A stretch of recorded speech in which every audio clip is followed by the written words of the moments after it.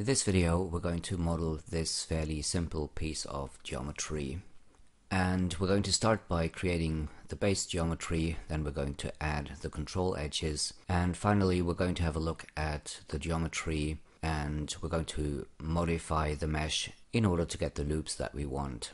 We're going to start this by modeling the top surface, and you can see we have a semi-circular shape at the front here, so we're going to start this with a disk and take it from there. So let's add a disk, and I'm going to get rid of the segments. For the rotation segments I'm going to use 16. I don't want to go too low with the rotation segments, because when we subdivide the object, if I make a copy of this,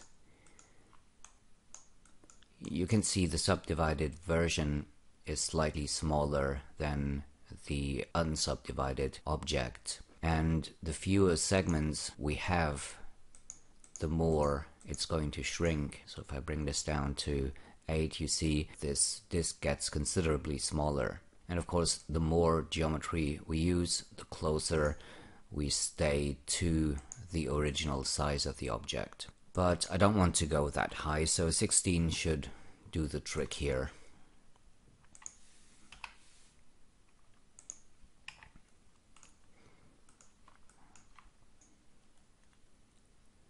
Because we have this opening here, we can also use an inner radius.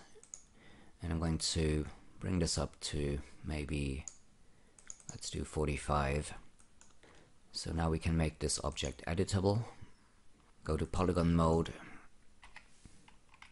and I'm going to select these polygons here and disconnect them.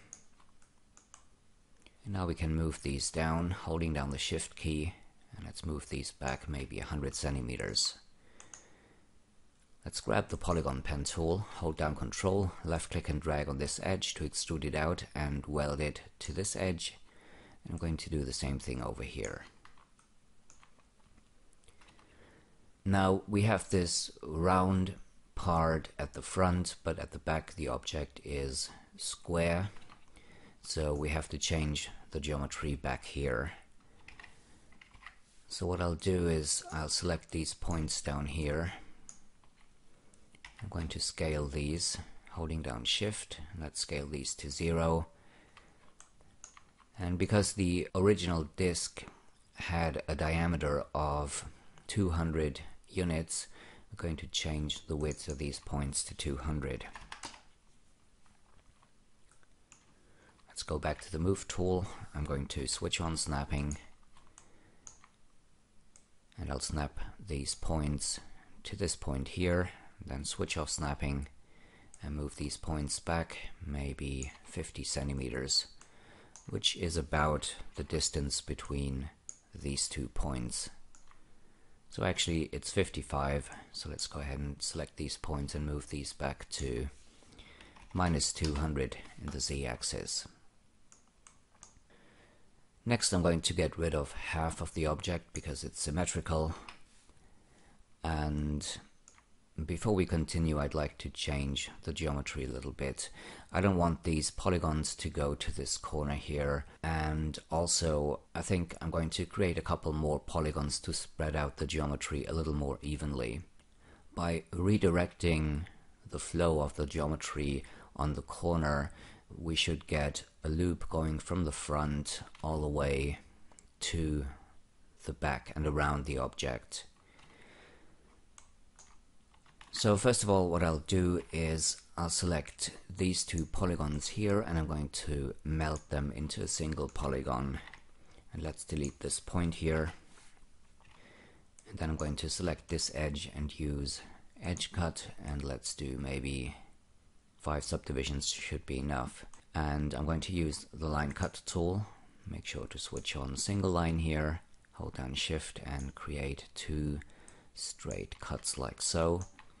And then we can select these 2 edges and dissolve them.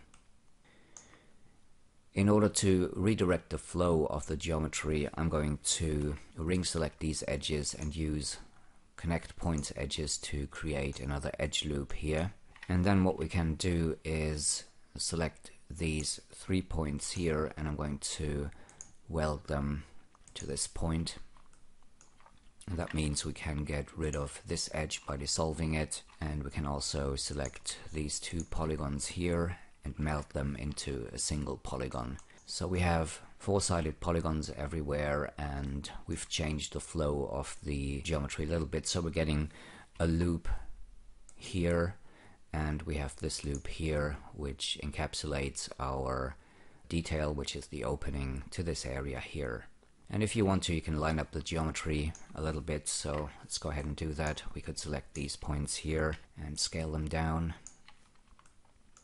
Go to the Move tool, switch on snapping, and I'm going to use axis extension to line these points up. And the way that works is you hold down the Control key and then right click on the Z axis, let go of the Control key and the right mouse button, and now you can move the mouse and snap it to here, and then hold down your left mouse button, and we're getting this white line, and we can snap the points to this point over here. And I'm going to do the same thing over here. So let's just scale these down to 0, and let's line these points up with this edge here. Now I'm assuming that this corner here lines up with this line of the opening. So what I'll do is I'll just copy the position of one of these points here and paste it to here to override the position of this point and move it over a bit. Also, I want these 2 polygons to have the same width, so what I'll do is I'll just dissolve this edge, then select this edge and use connect points edges, and this will create a point right at the center of this edge here. And now we can select these 2 points and again use connect points edges to connect these. And maybe let's move this point down a bit, line it up like this, and maybe let's move this one over a bit.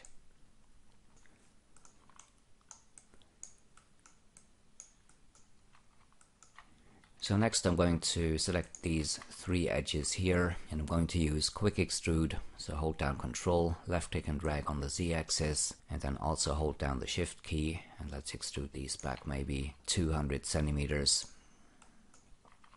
And that is the basic shape of this top surface here. So now we can turn this into a 3-dimensional object. So let's go to polygon mode, select all the polygons, hit D for extrude, and we're going to create caps here, and let's extrude these up. Let's see, let's do maybe 60 centimeters or so. So let's go for 60. And then I'm going to select these 2 polygons here, and I'm going to extrude those up without caps. And for these I'm going to use maybe 100. And next we're going to create this curved top part here. And there's a number of ways you could do that. You could use a disc or a cylinder. What I'm going to do is I'm going to use a free plugin called Magic Wedge Extrude, which is by Nitro 4D. So in order to get this curved section here, what I'll do is I'll select these edges here and connect them. And in polygon mode I'm going to delete these 2 polygons. Then select these 2, grab the Magic Wedge tool, and in order to use this tool you have to select the polygons you want to extrude, and then go to Edge mode and select an edge around which you want to extrude the polygons. So in this case we have to pick either this edge or this edge, and then left click and move your mouse up or down to extrude these polygons. If you hold down the Shift key you can extrude these or rotate these polygons in increments of 10 degrees, and I'm going to snap these to the opposite side here, and we need some subdivisions, and I'll go for 8 here, which is what we used for the disc. We had 16, so half the disc would be 8 rotation segments. And this plugin welds the points at this position here, but if you switch back to polygon mode, you can see we still have the original polygons and they are now inside the geometry. So I'm just going to delete those and I'm going to use optimize to make sure we get rid of any points that may still be floating around inside our geometry here.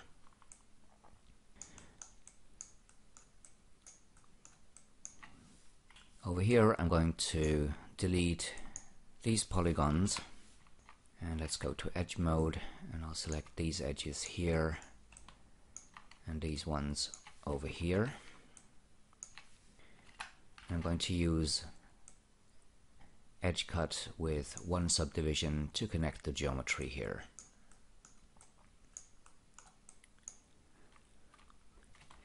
Next we're going to create this hole here, and for this we're going to use a cylinder. Let's change the orientation to +X and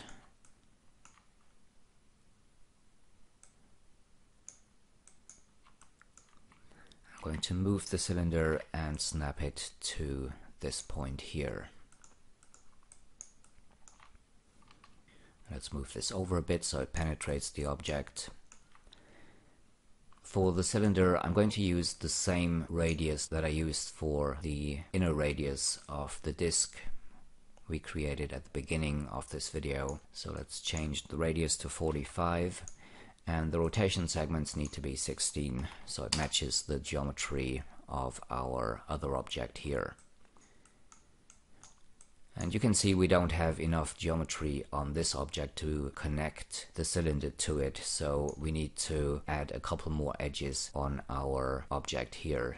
So let's select this, and what I'll do is I'll ring select these edges, use edge cut, and let's add maybe 2 subdivisions here.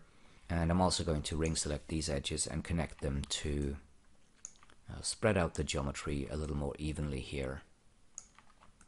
So now we can add a bool object, and I'm going to drag the cylinder as the second child in there. And let's change the bool. I want to create a single object and I want to hide the new edges. And now we can make this editable. And let's get rid of these edges here.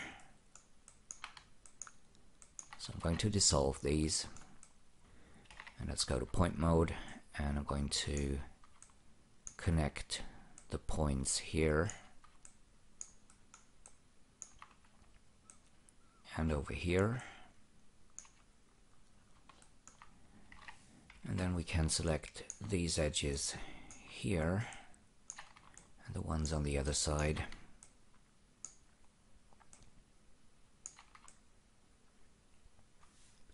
And I'm going to use edge cut again with 2 subdivisions. So getting these triangles here in the corners, I'm going to dissolve these edges here. And now we have some n-gons, but what we can do to get rid of these n-gons is we can introduce an edge loop up here and connect it to this edge and this edge here. So let's go ahead and do that. So with these edges selected, again I'm going to use edge cut. We only need 1 subdivision and we're getting rid of the n-gons. So let's see, I'm going to line these points up a little better. So let's scale these to maybe about here. And we could also select these points and scale them a little bit, like so maybe.